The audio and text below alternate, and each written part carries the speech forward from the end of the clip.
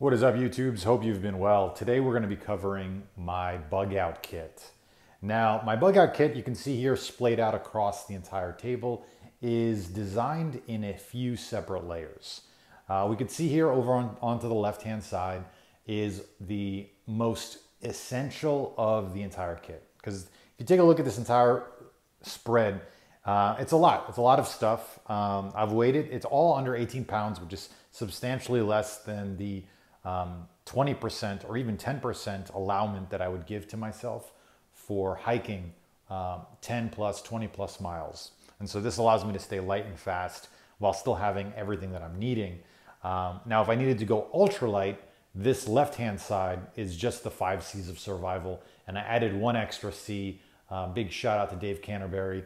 We'll walk through that kit now. And so we'll start going left to right, walking through everything that I have here on the table, as well as a little extra bonus at the end of the video where I'm going to walk you through about a dozen or so items that you want to add in addition to your bug out kit. That's going to be, it's going to help you in a I'm never coming home scenario, an inch scenario, a scenario where you're like, hey, this is beyond the 72 hours that's required in a typical bug out kit. And I'm expecting to stay 5, 6, 7 days, or maybe even never coming home, which is the exact function. So first, let's go through the bug out kit itself. So on the left-hand side, we can see here that we have the 5 C's of survival per Dave Canterbury. I think it's a phenomenal system.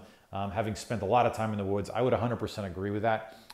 It starts the heat of the matter with your knife. I've already got a video on this. This is the Esee 4. I think it's a beautiful, well-made survival knife. It's got an incredible 1095 carbon steel, throws sparks really well. This is my sort of safe queen. I have the one that I beat up with, and then this is the one that I sort of keep in the bug out bag in last-ditch scenarios, and so allows me to have a brand new, fresh knife that's not rusted like my other one, and allows me to enjoy it substantially. And so you want to start with a really solid, ideally carbon steel knife that allows you to throw sparks on it and do all bushcrafting tasks, and essentially be able to create everything from shelter to fishing hooks to spoons to whatever you need in order to survive in a long-term situation. And so the heart of your any survival kit should start with a solid full tang knife. I've got a separate video on that. There's a ton of videos on it. I think the Esee 4 is one of the best, most underrated survival knives. And so that's why I keep it in my system. It's not as comfy as a Mora. I mean, the handles, I mean, definitely leave something to be desired.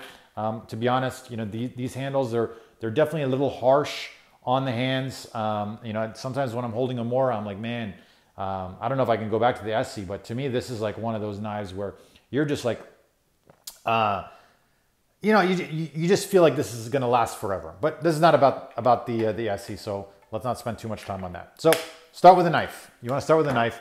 And then the next component is you want to start with something that'll actually start with combustion. So the second C of survival is combustion. And this allows you to throw sparks, start a fire.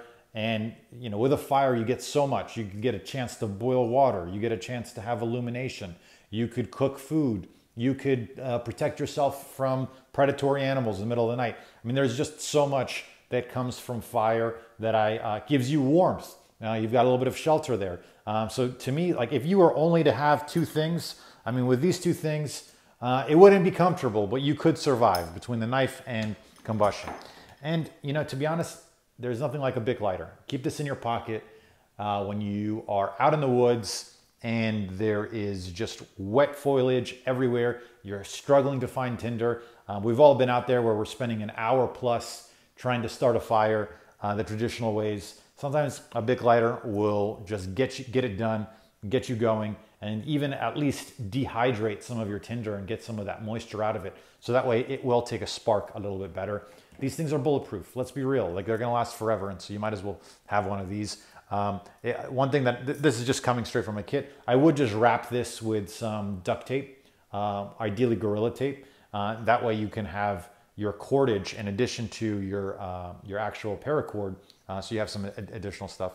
And so make sure you're wrapping that in Gorilla tape. That's actually something that I'll probably take as an action item right after here. I was just pulling this out of some random kit. The next is cordage. There's a ton of these like sort of survival paracord that are on Amazon. This one is PS Cook paracord. What I like about these paracords is you can see here, in addition to the traditional 7 strands that you get in here, which allows you to essentially replace bank line, you can see here that there's actually a red, if you can see that, there's a red inner strand. And this actually, you can fray this up and use it as tinder. And then you can't see it because it's actually, it's a clear, but there's also like a fishing line / trapping line that's inside of here. You can kind of see it. It's pretty small, but you get the 7 strands, you get the tinder thread, and then in addition to that, you also get the trapping line. And so with that, you can go fishing, you can fashion some hooks from wood using your knife. You'll be good to go. This will allow you to set up your shelter. It allows you to do, I mean, I don't have to walk you through the hundreds of things you could do with paracord and with cordage. The next is container, and you want to go with a single wall stainless steel container.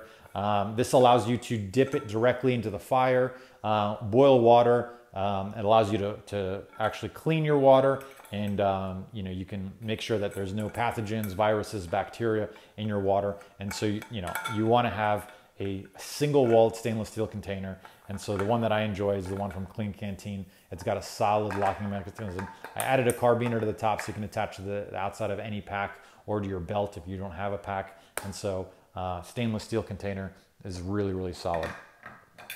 The last of the 5s is your cover. As you know, you can survive 3 minutes without air, 3 hours without shelter. And so it's one of the most critical components. And what I like about this particular tarp is it's actually a dual purpose. Number one, it allows you to avoid the rain, but on the inside, it's self-reflective. And so you can imagine a fire allowing the heat to sort of reflect back into you. It allows you to, you can wrap it around yourself in a scenario where you just need to stay warm. This is a 6x8 survival shelter. I really like it. It allows you to, has some grommet holes in there. And so it's basically a survival shelter on steroids. And so I highly recommend this one. It's really, really solid. And I think it'll allow you to handle. So just with these 5 items, you could theoretically survive in the woods, your 5 C's of survival. I did, allude a little bit in the beginning of the video that there was going to be a 6th C, and I consider that your clothes and your Cadillacs. And so you can see here my Solomon hiking boots. It really depends on what you're wearing. If you're wearing really tight, Italian leather dress shoes at work, and you're in a scenario where, like, hey, let's say, I need to get out of this area. There's a structure fire or whatever. You need to get out of there as quickly as possible. And like maybe you want to create as much distance between yourself and the point of danger. And so you want to have some good Cadillacs. And I know a lot of you guys, you're always like 100% switched on. You're always ready to go. But like, hey, like what if you're a lifeguard? What if you're at the beach and you're in flip-flops? You do not want your feet looking like John McClane in Die Hard. You want to make sure that you're taking care of your Cadillacs. The Cadillacs will allow you to get home, allow you to hike 10 plus miles, 20 plus miles. And remember, it's not just you. It's, your immediate family. Is your wife always in flip-flops and heels? Make sure that she's taking care of her Cadillacs too. And so it's not just the cover, but it's also your clothes and your Cadillacs. And so I think that those are the 6 C's of survival. With just that, you will be ready to go. So now that we've got that covered, now let's walk through the rest of the kit. So the rest of the kit, these are all just luxury items. These allow you to do a lot more and allow you to go through a lot more. And so we're gonna kind of go through this on a left to right basis. So here is a little bit more about my shelter kit. And so you can see here, I have 3 contractor grade bags. These can serve a multitude of reasons. You can turn this into a hammock if you cut through it and feed two sticks through it and fit it between 2 trees. You can use it as a makeshift poncho. You can use it as a ground cover and fill it with leaves in order to protect yourself from the ground and allow you to not absorb all of the cold and have your heat sucked away. There is some multitude of reasons you can use contractor grade bags. You want to make sure you're using contractor grade bags with at least a 3 mil, if not a 6 mil of thickness, so it'll allow you to support that weight. On top of that, I created these. I have these super lightweight pegs. And yeah, of course you could create pegs from you know, just fashioning it with wood. But when you're out in the woods and you're trying to set up camp and it's pouring rain, and I've been there, it's pouring rain, you will get soaked within 2 minutes.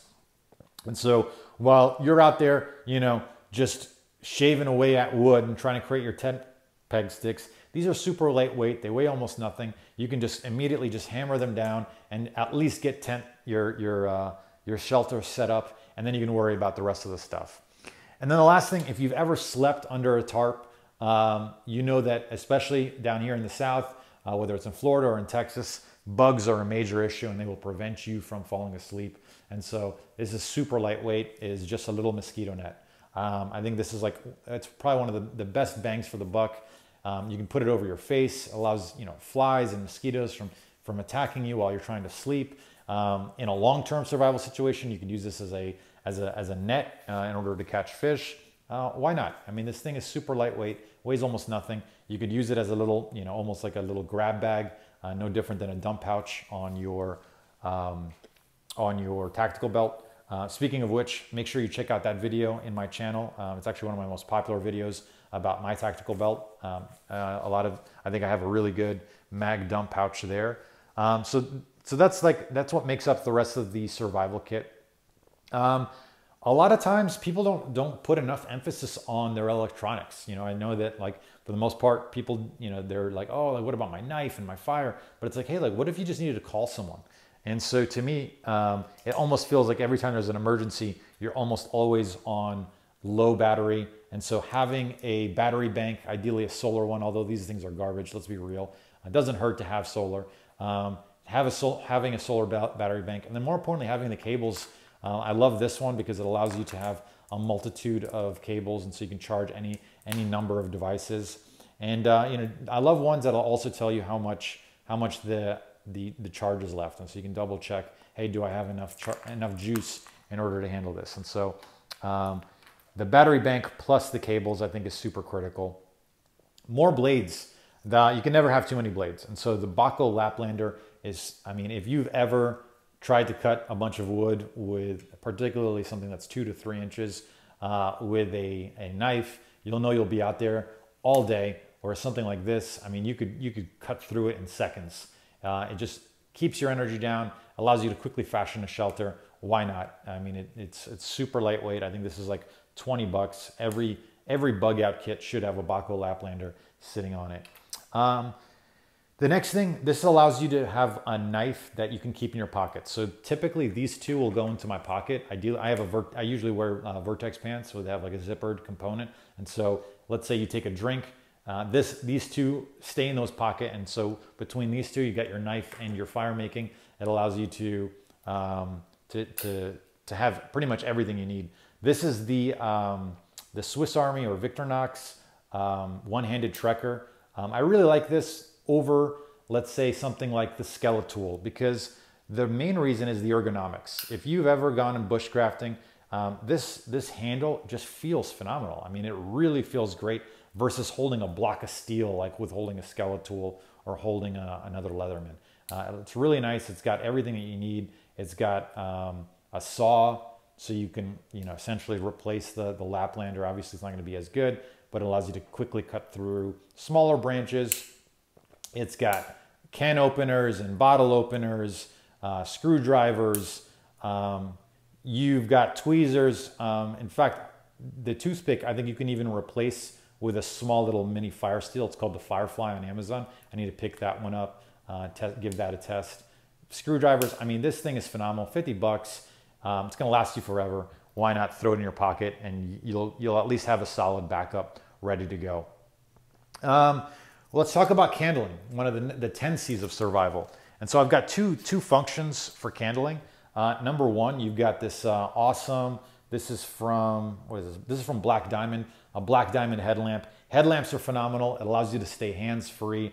The reason that I like this one is that in addition to this standard, it has the red, which allows you to keep your night vision and allows you to stay stealthy if you are in a situation where you're trying to maintain a more low profile. And so this thing's phenomenal. It's got multiple different settings, high, medium, low, as well as the red. And so It's a phenomenal. It tells you how much battery and juice is left on this thing.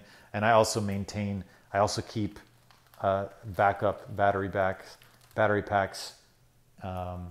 over here, so that way you can keep this going. So that's your headlamp. I think it's super critical, but also you want to have a handheld. This thing's 1,000. This is actually from Black Scout Survival from WowTac. You can see here the Black Scout Survival logo. Black Scout, if you guys are listening to this, man, this was such a phenomenal flashlight. I mean, it is. I love this thing. You know, with the crenulated bezel, really aggressive bezel here. I mean, honestly, I picked this thing up over my Surefire, and I think this was 40 bucks. So Black Scout, if you guys could tag them in the comments, if you could bring this back, man, I'd buy 2 of them instantly. This thing's phenomenal. I think like one of the best bangs for the buck on Amazon. If y'all could bring this back, this is such a phenomenal handheld knife. Handheld flashlight. It's got the battery inside. Let's see if I can pop this thing open. Is from WowTac, a rechargeable battery. So like you can see here, so I can charge that if I needed to. I mean, this thing's phenomenal. Why? I don't know why y'all stopped making this, but Black Scout, if you can get this thing back in the stores, that'd be phenomenal. By the way, I apologize for my hands bleeding everywhere. I was doing a little bit of bushcrafting yesterday, and you know, hey, it happens. Okay, so the handheld flashlight as well as your headlamp. I keep 2 extra Bic lighters, you know, because you know, 1 is none, you know, two is 1, and 3 is 2. So you got the 1 in the pocket, 2 in the pack. Why not? You know, it's if you've ever been in a place where you haven't been able to start a fire, you'll be glad you had the Bic lighters. Next is the med kits. So honestly, this is probably one of the best just overall kits in general from Adventure Medical Kits. It really has everything you need. It has everything from like your Tylenols to your stomach packs. It has it all. It has like a little bit of Benadryl kits. It has even some electrolyte tabs. I mean, I think this is such like a well thought out kit. When I think about all of the meds that I have ever needed to take in the woods, it's almost always in this kit. And if you want to you could throw in a couple extra Band-Aids, but you really only need this. And for more extreme emergencies, tourniquet. I think like 80% of fatalities could be eliminated by a tourniquet. And so you want to get the good ones. Don't buy this from Amazon. You could probably buy everything else from Amazon, but this is such an important life-saving device. Buy this from a reputable dealer where you can make sure that it's not being made with cheap plastic or cheap threading, and it's not going to break on you. This is such a critical. Make sure it's staged properly. There's a ton of videos on that. I believe Skinny Medic. I would go and support him. He's got some great information on there. So go check his stuff out. Make sure you're getting the cat tournament. This is the Gen 7. I've got a couple Gen 5s laying around here. So between this, and the next most important component, which is my Gorilla Tape. I mean, this is black gold right here. I mean, you could literally do everything from fashioning your tarp to stitching up your shoes to you can shred this up and turn it into tinder. This also, you know, work as a makeshift Band-Aid. You know, if you cut yourself, you can just quickly put some gauze on there and be ready to go. And so between the 3 of these sort of act as my med kit. You can splint up a rolled ankle. I've rolled a lot of ankles hiking in Seattle and the Pacific Northwest. And this thing has always come in clutch when it's been a little bit more extreme and my ankle's been a little extra tender. And so why not? Throw that on there. The next is navigation. So navigation components. So to me, I have three major areas of the navigation. Number 1 is my compasses. And so you can see here, I have 3 separate compasses. And why 3? Well, if you suspect one of them is broken, let's say these are your 2 main compasses, and you suspect one of them is broken, how are you going to verify which one of the 2 is broken? And now obviously you could use the sun, and you can use you know, the stars, and you could probably, if you got your watch nearby, you could probably end up figuring that out. But why not? I've got 3 separate Suunto compasses. This is my main one, this is my backup, and then this is my verifier. It's a nice little button compass. You can even slip this right onto your pack or your watch and always have a quick reading. So make sure you're not walking in circles.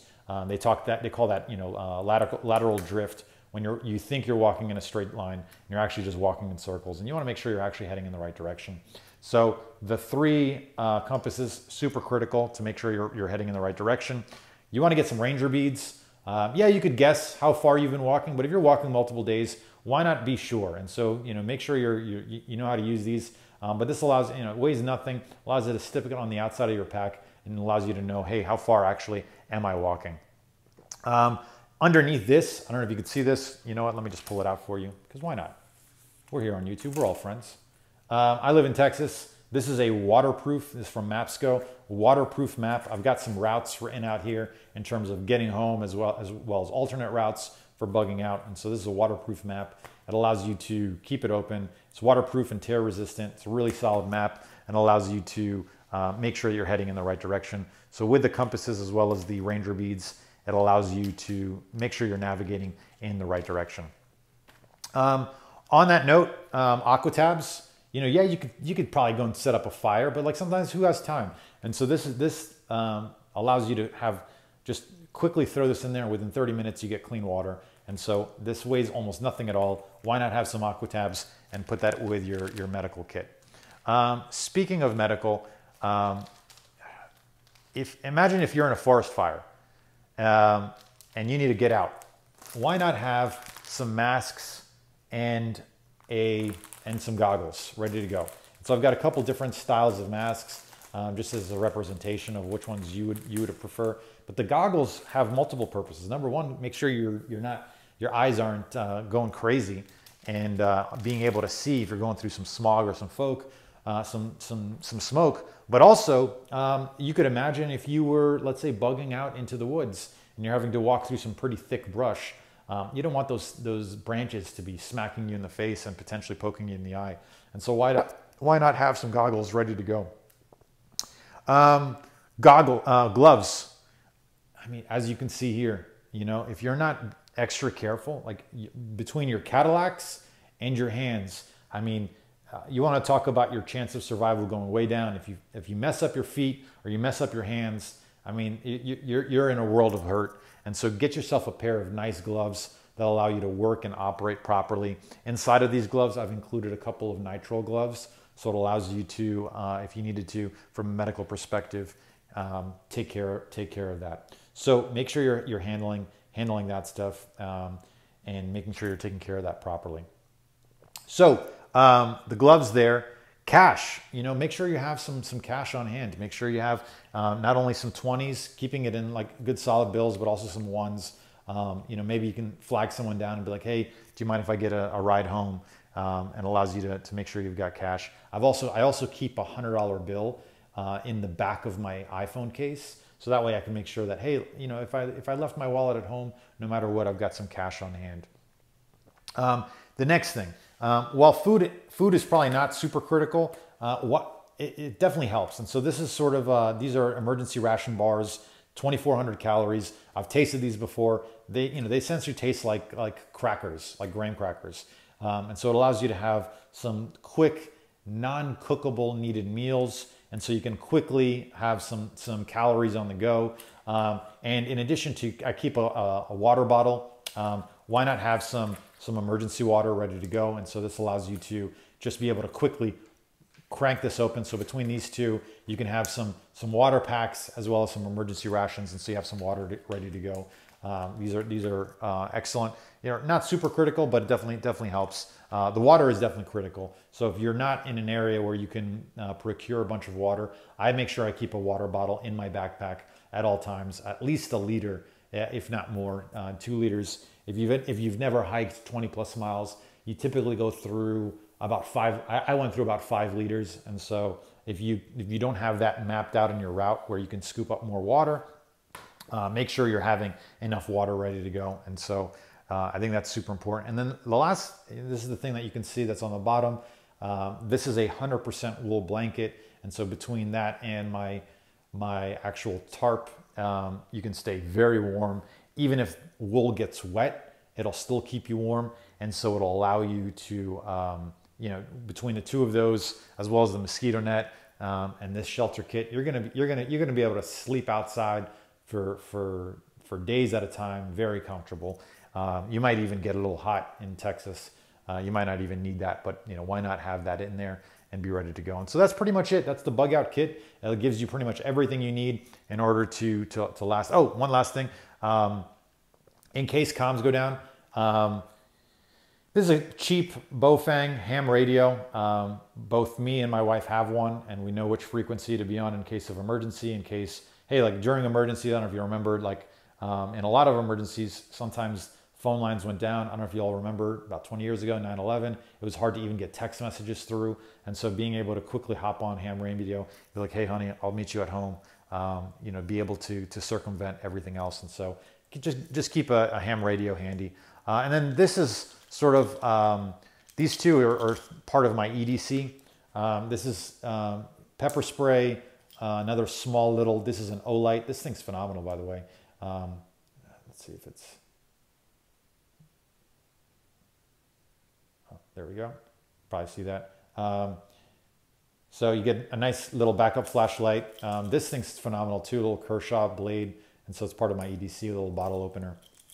And then a tack pen. You want, between the pepper spray, the tack pen, you want certain levels of elevation in terms of your, let's say, I guess you can call it just like escalation of violence. So between the tack pen and the pepper spray before you go to the firearm, which I always keep on me, Glock 19 with a full mag. And so you can just have those. Those are just part of my EDC. And so they're going to be part of my bug out kit in general. So I hope this gave you some ideas in terms of things to go through. So if you just had that, if you just had this, you'd be ready to go. If you needed this, these are like more extra fun things. So let's walk through what else I would add. So what else I would add is probably this comfort kit. And so this has some bug spray, some TP, some extra socks. I didn't include socks as part of this overall kit because I'm rarely more than one day's hike from home, but it never hurts to have an extra pair of wool socks, extra pair of underwear, some wet wipes, some hand sanitizer. So this is sort of like a little comfort kit and allows you to stay extra comfortable if you needed to. And so you can add that there. This is also, typically I have multiple trauma kits in my car, and so I can throw that on there. And in here, you've got some nitrile gloves, 2 pairs of that. In addition to the tourniquet that we mentioned, you've got a high vents chest seal. You've got some emergency dressings. You've got some Celox, some gauze. And so if you guys wanted me to do a video on my trauma kits, let me know in the comments. I'll be happy to walk through. This is a nice Maxpedition bag. And so you've got that ready to go. And so you can have the trauma kit ready to go. In addition to that, I always keep this kit. This kit is basically my ultra small survival kit. And if you look in my channel, it's called the TSA. This is what I travel with, the TSA friendly survival pack. You can see here, we've got some wire saws, you've got some suntan lotion, some sunblock, another one of those multi-charger kits, towel, some more med stuff, another compass. So I might have this, I might bring this along if I'm in a never coming home scenario. So it's got a bunch of other stuff. So now we're going to go through some of the things where it's like, hey, if we were needing to stay out in an I'm never coming home scenario, what potential other things could I bring that allow me to best prepare for more than 3 days in the woods, that allow me to prepare for a scenario where, hey, I need to stay away from home for, let's say, a month at a time. I either need to go to a hotel that's in my state, a hotel that's out of my state, or maybe even in a scenario where I just need to get out of the country for a few days, go visit some family, let's say in Canada or Mexico, and just see how things are shaking up. And so let's walk through what else you could potentially bring. So in no particular order, I'm just going to walk you through a couple potential items. Why not bring an extra knife, an extra fixed blade knife? I love the Mora. I think it's a phenomenal knife. If you don't have one of these, maybe 2 of these are 20 bucks. They're phenomenal. I think it's one of the best bangs for the buck. Honestly, these things should be twice the price. Don't tell Mora that, but these things are phenomenal. Why not have another fixed blade knife just for peace of mind? Keep that going. On that note, why not just have like a small little pocket sharpener? Just keep you're going to be using your blade quite a bit. So keeping your blade a little sharp. This thing has both a coarse and a fine, as well as a honing steel. And so this thing weighs absolutely nothing at all. So you can have that going for you. We talked a little bit about the AquaTabs in terms of water purification, but actually my favorite just pure water purification system is the Katadyn. This allows you to, number one, have a separate container in order to scoop up your dirty water. But then also it allows you to double check whether or not this filter is working properly. Particularly because of if you blow into this thing and this thing does not fill up with water, that means your seal is still perfect. And so you want to keep that going. Oh, by the way, I just realized I didn't, underneath all of this is a cotton bandana. So this allows you to, if you were to scoop up some dirty water, put the cotton bandana underneath this, fit this on, and it allows you to filter your water properly and not get the gunk inside here. And so this thing is pretty sweet. I love this thing, and it's actually the thing that I travel with, and so I'll put this next to my travel kit because between the two of these, I used to have the Grail filter, but it was just too heavy. This thing's super lightweight, compacts to nothing. Why not? Next is a pocket SAS survival kit. You know, if you needed to forage for food, build some traps or shelters, just have some boring reading to go through. You know, if you're just bored and you wanted to read something. I mean, this thing weighs nothing at all in a long-term survival scenario. If you get one thing from this that helps save your life, it'll be worth the extra weight. And so a little pocket SAS survival kit doesn't hurt. The next is this is the Stanley 2-cup system. If you didn't want to dip your main canteen in the fire, or more importantly, didn't want to wait for the water to cool down, you could be boiling water in one system or cooking in another system. This thing has 2 cups inside of it for hot drinks.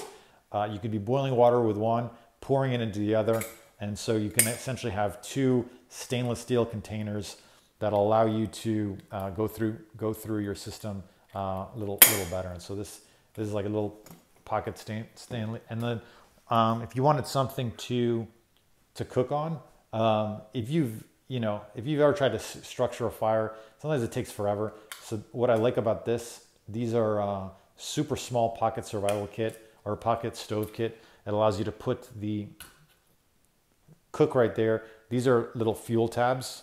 So you just light these on fire. They're super flammable, and they typically have enough energy to boil 1 pot of water. And so between these two, you can have a nice hot meal ready to go. And for a little extra morale, I'll probably include 2 of these Kuju coffee. This is basically like a pocket pour over kit. And so if you need a little bit of extra juice, a little extra caffeine in the morning, you can use the Kuju coffee system.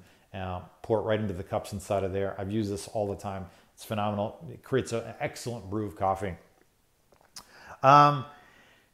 So some other things, some bolt cutters. If you did want to go through, let's say, I'm not saying to, if you needed to, get through a chain link fence, or if there's a lock or a chain blocking you or preventing you, have this in your car. Like if in a true survival situation, and let's say there's a fire and you had to cut through some private property in order to escape the fire, I'm sure that they wouldn't mind. And so why not include that on there? Let's say you're staying out in the woods, for 4 or 5 days and you're getting low. This is not going to cut it. If you're in the woods for 4 or 5 days, you're going to eventually get hungry, and so you're going to need, other than using the cordage to set up traps, why not have an easier way in order to catch squirrels and other varmints? And so a nice and easy is this little super lightweight mouse trap with a few peanut butter packs. And so you can set this up near your camp, put a little bit of peanut butter inside of there, and you'll wake up to some fresh squirrel for breakfast. So I know it sounds ridiculous, but hey, these are just ideas that you may put out there.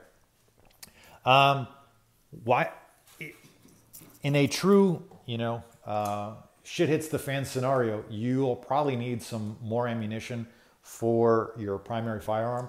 And so have a fun stick, 33 rounds ready to go in your backpack. And so you'll be able to be more well-armed. In addition to that, I also have a sub 2000. So that way it's in my backpack, ready to go. You can pop it open, uses the same Glock mags as my Glock 19. And so it allows me to stay lightweight and ready to go. So you've got that. So now we're gonna go into some other stuff. If you had this battery pack, let's be real, this one's probably not gonna take, it's probably not going to charge via sun. And so I did love the Goal Zero. What I love about the Goal Zero is it's got the solar, which, you know, is a nice little added bonus, but it's also got a crank. And so if you did need some, this allows you to charge your phone. It allows you to have a flashlight, an extra flashlight, but also allows you to have a torch. And so you can hang this from your shelter and have illumination in all directions if you wanted to be a little stealthier and didn't want to have a fire going, and you wanted to just have some illumination. You can have that ready to go. In regards to procuring more food, a small little fishing kit. You can have some more monofilament line.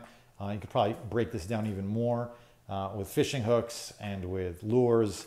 You could probably find some worms and grub nearby.